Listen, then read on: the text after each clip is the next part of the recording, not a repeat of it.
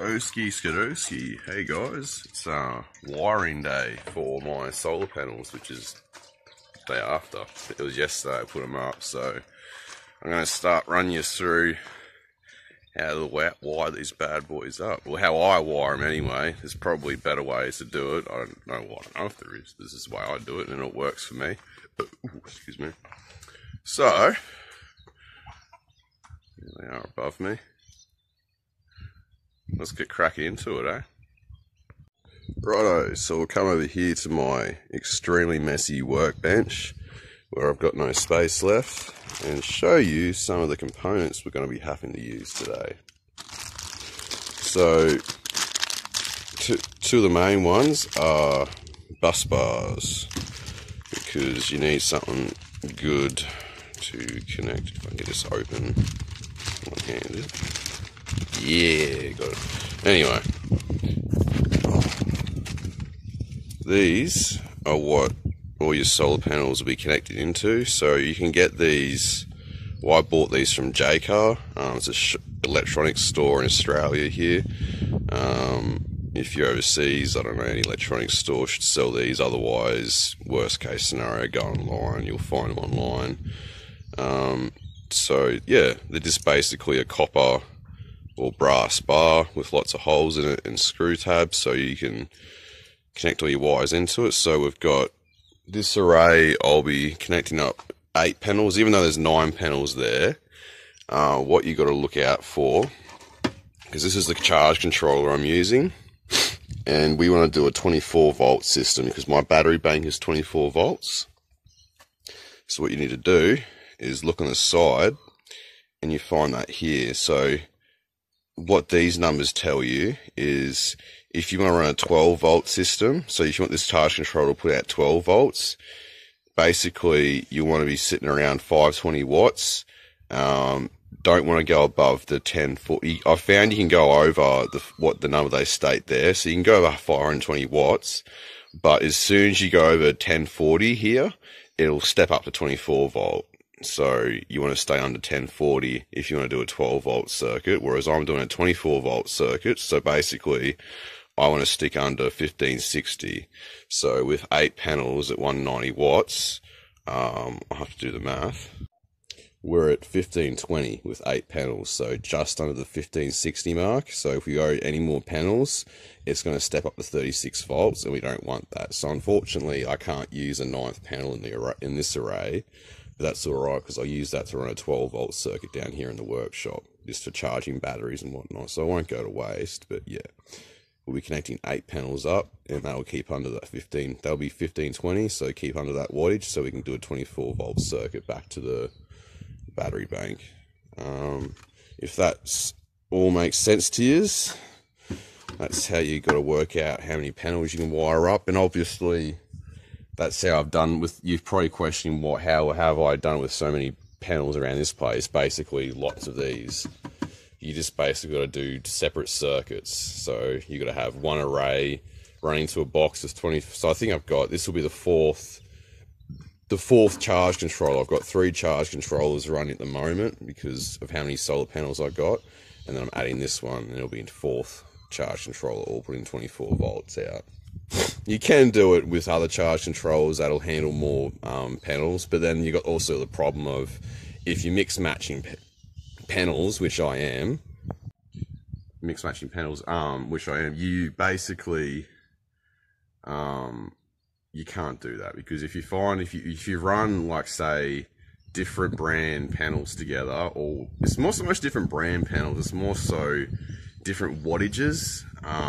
So if you run, like, say, 250 watt panels with 190 watt panels, you won't, it's hard to put an explanation. Say if you had 4 190 watt panels and you had one 250 watt panel, and you thought, fuck yeah, I'll just add them all together, you would actually get more power out of the 4 190 watt panels than you would out of the 5 panels altogether, because of different wattages, they don't like to work together, and it sort of drags the other ones down, and I don't know, they just don't like it. So basically, you got to keep all the same watt panels together to get a efficient system. So if you mix matching secondhand panels, basically that's why it's good to get a big bulk amount at one time. Don't go and get one here, one there, and one there, two there. Just get a bulk amount like I have. Like I've got an 8, which is why that's obviously it was a 24 volt system this came out of. Which it would be because it came out of a grid tied system. So yeah, your grid tied systems usually run 24 volt. But anyway,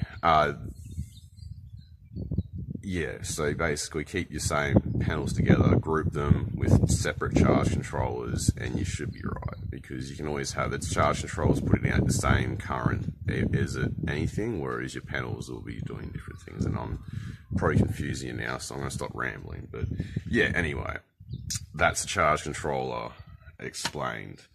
So that's the circuit we're doing, and then obviously with your bus bars, each panel, so you have a positive and a negative bus bar, and we've got 1, 2, 3, 4, 5, 6, 7, 8. Perfect. So we've got 8 slots. You could, if you really wanted to, you could put 16, but I like to put a good wire right through 2 of them, so I guess a nice, good, strong connection.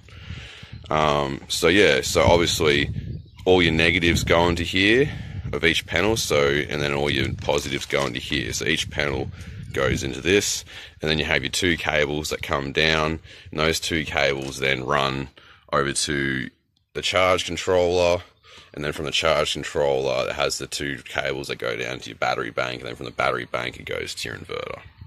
So yeah, that's all the theory done, guys. So now let's get into some actual wiring. I'll try and film as much as I can so you can see what I'm doing, but obviously I'm one-man show again. I do actually have a mate coming around today, not to help me, just as a visit, but again, I'm impatient, so I'm going to start doing this shit now, because I've got other stuff I've got to do today. But yeah, let's get into it. So one thing I don't have, which is a little dodgy, is I don't have the proper solar connectors. So what I'm doing instead is I've got me one of these, and I'm just going to cut them off in sections of 2, and that's going to be my wire joiners. So a temporary solution have to be, you really should use proper solar connectors, so don't really go doing this, but this is just what I'm doing today to get it working. So yeah, just keep that as a disclaimer. Righto, so to keep things nice and tidy, I've screwed those little connectors to the rafters, all except for that one there, which the wires are too short. But you can see up there, all screwed to the rafters.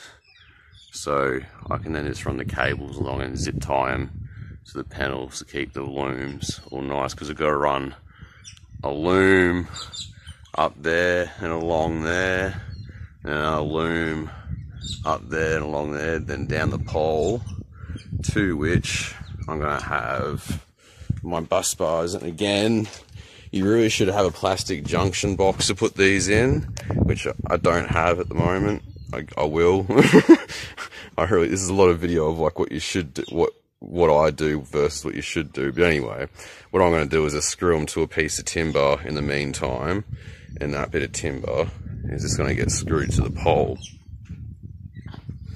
just here.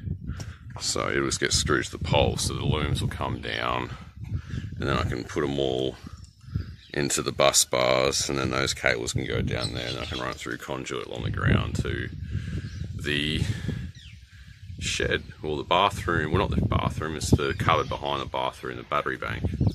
So yeah, we'll get cracking to that, eh? I'll see you in a bit when I've got all the looms done. So alright, so it's a couple days later. I didn't finish wiring up the other day, but still the same video. But I got 6 of the panels wired up now, and I've run out of connectors, so that's just gonna have to do for now. But 6 is enough to give me 24 volts, so that'll do for now. And I'll connect up the other 2 ones in a later date, and then I'll connect the 9th one up with the 12 volt at another later date. But we'll just show you what I've done here, because this is enough to show you how to do things. So we'll turn the camera around. So here we go. So as you can see, like I said, you should really use proper solar connectors. I haven't got any at the moment, so I'm just using these little normal connectors. So all I do is just run each individual one down to the bus bars here, so you can see I've got 6 panels. So we've got 1, 2, 3, 4, 5, 6. So that's all the positive, that's all the negative. And then you can see there's 2 more to go because we've got 2 more panels of wire into it. But yeah, I've tried to run them relatively neatly, if you can see. So we just got nice looms, and I've just zip tied them along the panels there, so there's no dangly wires about. I've got to probably tie that to the beam a bit better, but yeah. And then once I've got them all wired up, I'll get these wires here tidied up into a nice loom, and then I'll probably encase this in an actual box, like an actual proper plastic junction box, because it's not really supposed to be open like that either. But that's some more wired up. So like I said, I do it, I think you can run them in strings of 3. I'm not too sure, because there's a maximum voltage your charge controller can take, but just to keep things simple, I always run them in parallel with each other. So each individual one goes down to the bus bars, so there's no joining the panels together in series. They all just individually go to the bus bars. And that should be, the panels put out about 45 volts, I think, from memory. So how much we got here? We should have, if I can get one-handed, yeah, 40 volts, 40.3. So that's what we're getting through at the moment, which is plenty. So yeah, I don't think there's much more I can show you here. So what we're going to do now is I've got to run the sync. So all the panels are going to this. Now I've got to run a single cable, so the positive and negative single cable all the way over to the bathroom over there to run into my charge controller, and then the charge controller's got to run into my battery bank. So I'll be showing you that next. So see you in a little bit. Alright, so she's more or less done now, minus the conduit and junction box and proper solar connectors, but it's connected up and it's all wired up, so you can see how it's done. Obviously there's some things I've got to go back and do and change to make it more legit, but and safe, but it works for now, so we'll show you how I've done. Alright, so obviously I've got to get connectors to go into there, but I've just got the main line going to here for now. So this is the line that runs down to the shed, so we'll follow it. It's going to be in conduit, don't worry. It's not going to be just laying on the ground forever. I just want to get it laid just to make sure everything's working right before I put conduit, because the pain in the arse. See, there's a conduit right there. I'm not lying. But anyway, it runs down into here. And here's the charge controller. So that's the solar panels just run connected into there. There's a solar section, and then you can see we're pumping out about 560 watts at the moment from that array. And then we've got these 2 cables just run down here through the wall into my battery bank, which is around here.